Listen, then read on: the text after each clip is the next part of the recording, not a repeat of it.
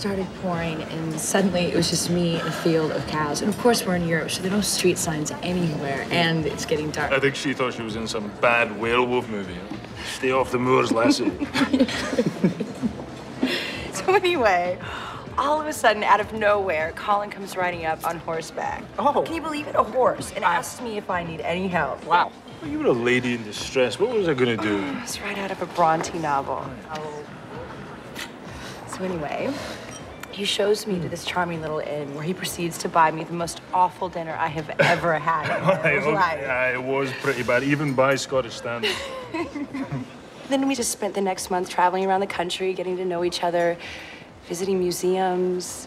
It was perfect.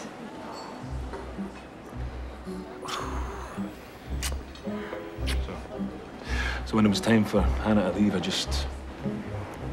I don't know, I couldn't let her go. So I got down on one knee. And he proposed, and I accepted. Wow, it's huge. So the wedding's coming together very quickly. It sounds like it. We're gonna get married in Scotland at Colin's parents' summer home. It's gonna be a pretty small affair. We can't expect too many people to make the trip overseas in just a fortnight. Fortnight? That's 2 weeks. It's crazy, isn't it? Have you ever been to Scotland, Tom? You know, I haven't. You should see the wee church we're exchanging. It's the same church that Colin's parents were married in. It's pretty spectacular. It's just across the loch from our distillery. Distillery? Yeah, Colin's family owns the largest whiskey distillery in Scotland.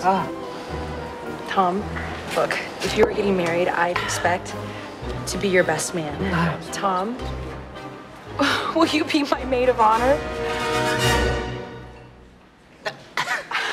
Your maid of honor. Sorry.